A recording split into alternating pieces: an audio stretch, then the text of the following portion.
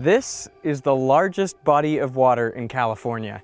It's about 25 kilometers wide by 55 kilometers long. You can't even see the other end of this lake.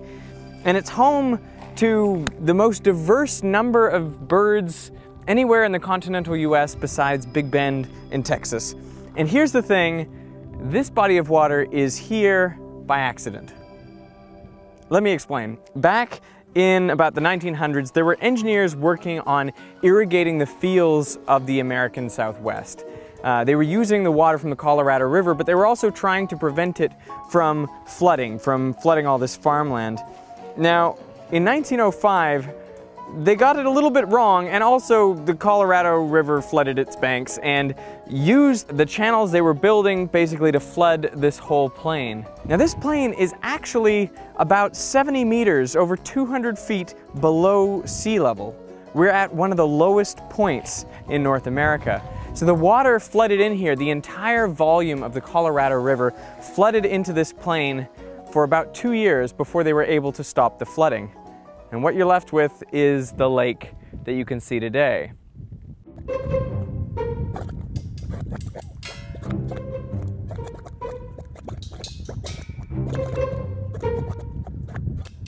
The low-lying area where the Salton Sea now is was formed due to tectonic activity. We're very close to the San Andreas Fault. And that also means there's magma very close to the surface here. Sometimes that heat boils up through mud volcanoes like these.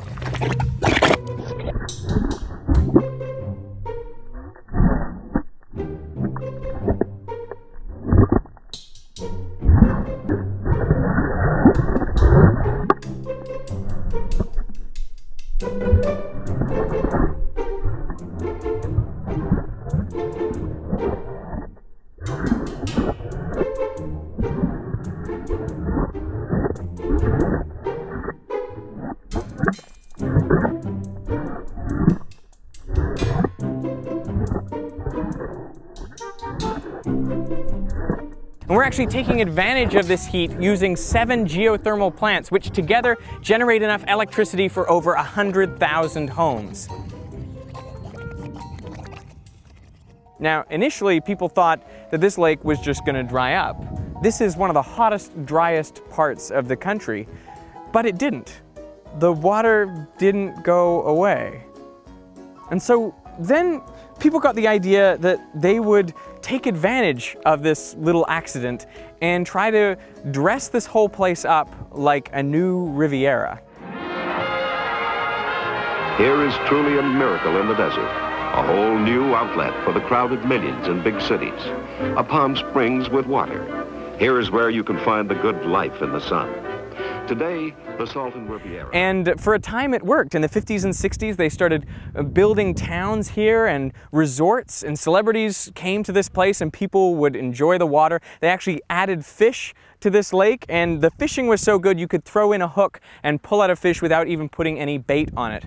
Of course, there was lots of bird life, and people really enjoyed themselves. It looked as though everything was going great. Until, well, the lake started to turn a little bit. You see, the only real inflows of water to this lake are from agricultural runoff, and they bring salt into the lake, and there is no outflow for this lake because it is so low. It's already one of the lowest points in North America. It's below sea level.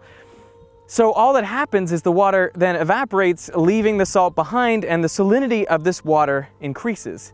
It's now about 50 grams per liter, which is quite a bit more than seawater, and that makes it hard for the fish to survive. So there are massive fish die-offs, which create quite a smell. It's a bit stinky over here. And algal blooms have also occurred, making the water this ugly brown color. I wouldn't really want to go swimming in there. And the resorts have all closed up. There's only a few people left here.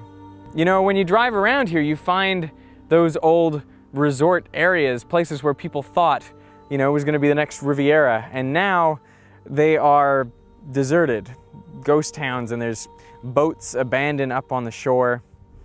It's a kind of depressing place, which is strange given the kind of natural beauty. Some people might think that letting this lake evaporate is the right thing to do. It's the natural thing to do. It returns it to its state from before we accidentally flooded it back in 1905. But if you look back a bit further, you find that there really did used to be a lake here. A lake which came and went, but for the last several thousand years, the lake was here more often than it was not, and it was filled up to a higher level. This whole story makes me think two things. First, as humans, we have incredible power to drastically shape the earth. We can cause entire seas to disappear, and we can create seas. And the other thing is that in the absence of effort, in the absence of our caring, things tend towards disorder. Things naturally fall apart. And I feel like if we don't do anything here, the natural result is going to be messy and ugly. I mean, if you just look around at what's happened to the towns that have been abandoned and the homes which are crumbling, it looks like a disaster area. It looks as bad as Chernobyl, but there was no nuclear accident here. There's just a lack of caring. And I think this applies to more than just this sea. You know?